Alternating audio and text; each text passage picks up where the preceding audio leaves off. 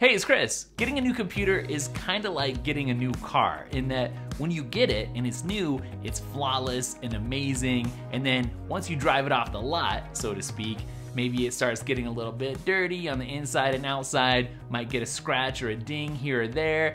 I just wish that it would stay nice forever. I always hate that first fingerprint on the screen, you know what I mean? Since I had to send my new 16-inch MacBook Pro back to Apple and get a replacement, I thought this might be a good time to just talk about how I set up a brand new Mac. So talk about what settings do I change, how do I set up my dock and my menu bar, all of that kind of stuff. And for this one, I'm gonna put some timestamps down in the description so you can skip around if you wanna hit what's most interesting to you. Now personally, I like to set up a new Mac from scratch rather than importing any apps or settings or anything like that, just to get rid of any dead weight that might have accumulated since the last time I got a new computer or set it up. But I'm really happy with myself this time because before I got rid of the old computer, I screenshotted my dock, my settings, my menu bar, my browser plugins, everything, and stuck it in a note so it'd make this setup a lot smoother and faster. Now when I'm going through the very first initial setup screen, I don't share my Siri voice recordings, and I appreciate that Apple asks. I don't store files from documents and desktop on iCloud Drive because I have a lot of big screenshots and screen recordings on the desktop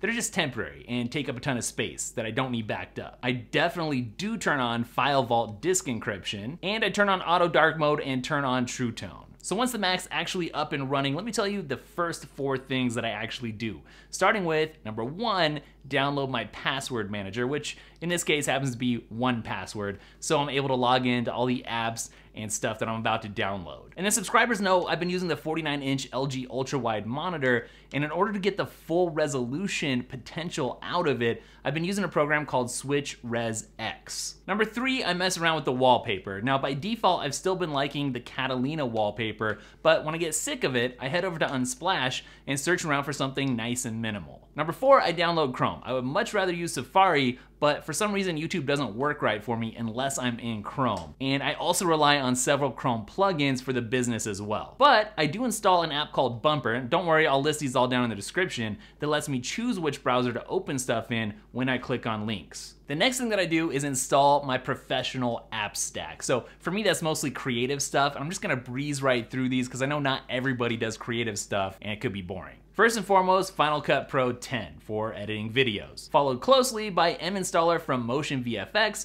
which contains some Final Cut plugins. After that, it's Adobe CC or Creative Cloud, and the 3 main apps that I grab out of there are Photoshop, Lightroom, and Audition. Compressor is also part of my workflow, which lets me batch convert videos to HEVC format for really fast uploads. And then finally, Remove.bg, which batch removes backgrounds of images for me. Next, I want to talk about what I do with my Mac's menu bar in the top right of the screen there. And this is probably going to be one of the more interesting parts of this video because it's some of the stuff that really just makes everything flow really nicely for me when I'm settling in to do some work. The first thing that I put on my list to install was Gestimer, which I did pronounce right in the last video. It's Gesture Timer, and it's just a really easy way to click and drag for time-based reminders. After that, I make sure to grab Theine, which is kind of like caffeine for your Mac. It won't let it go to sleep once you click it. I also grab Tweet Fast, which lets me tweet really fast, just like it says, right from my menu bar without even having to open Twitter. And then another app that I covered recently, File Cabinet Pro,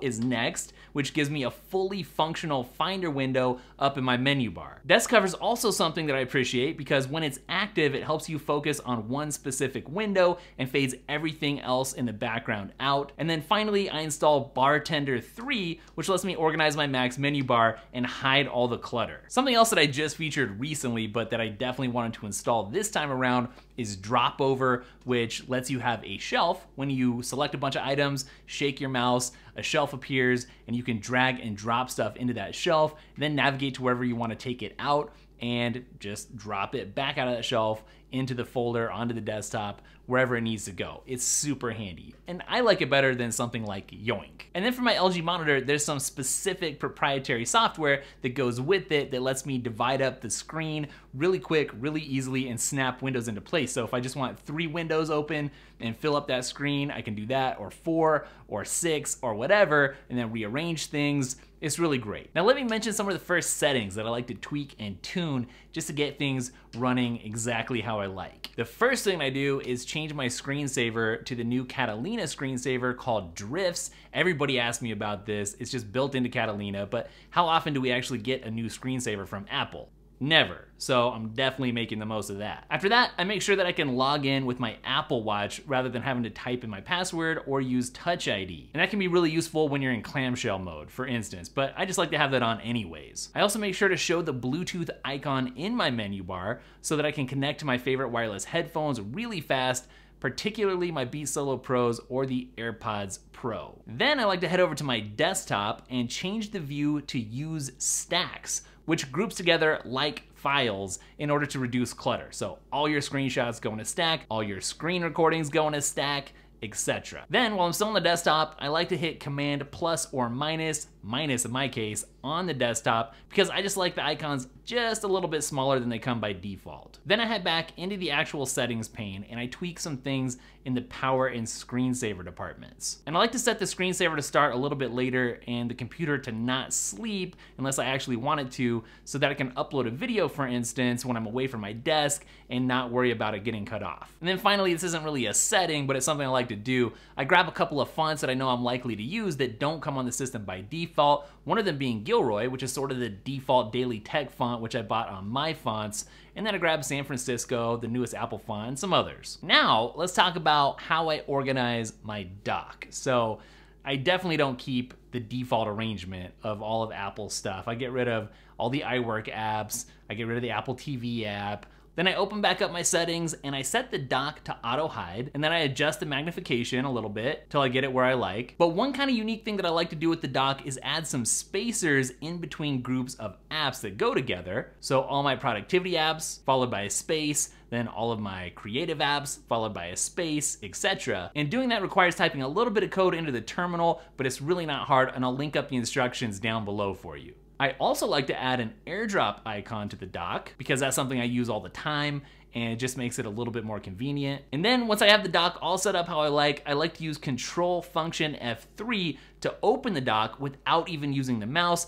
and then I can navigate around it and open up apps just using the arrow keys and the return key. The next thing I might as well mention is how I use and organize my widgets. Now, I take a lot of them off. I don't need the stocks widget, for instance. I keep the calculator up there because I'm always calculating what my stats for the YouTube channel are gonna look like next week, next month, next year, constantly. So that stays. The one main app that I want to tell you about that I do make sure to install is Batteries app for Mac, which is awesome. It shows me the charge status of all of my wireless connected devices. I'm talking about my iPhone, my AirPods, my mouse, everything. I guess I might as well tell you how I have all my displays arranged too. So I basically almost always use a 3-screen setup. The LG ultra wide on top, the Mac open underneath, and then to the left of that, I have Sidecar going on the iPad. Now, while I'm using that arrangement, I like to keep the monitor the actual main screen. And you can tell by the white bar that's up across the top. Now, ever since Sidecar came out, when I was using it, I turned off the left and bottom screen controls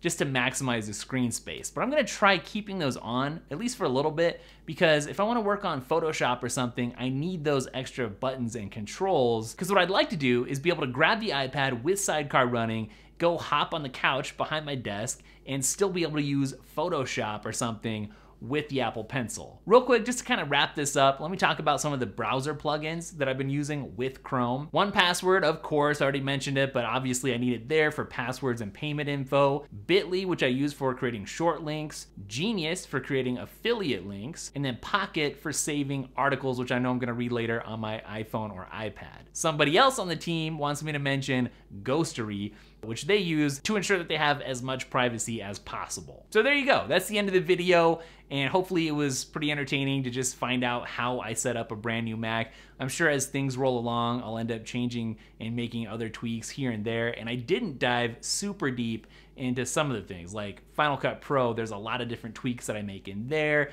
changing how some buttons function in order to make my workflow a little bit faster, stuff like that. I could make an extra long video here, but I'm gonna cut it off here. If you wanna see more, then be sure to comment down below if you found this helpful in any way. Also, please make sure to check out the podcast. It's the Dailytekk After Party. Dailytekk, spelled T-E-K-K. After Party, you can find it in Apple Podcasts, Spotify, your favorite podcast app, wherever. Also, we're at Dailytekk, spelled Daily T-E-K-K, on Instagram and Twitter, pretty much everywhere.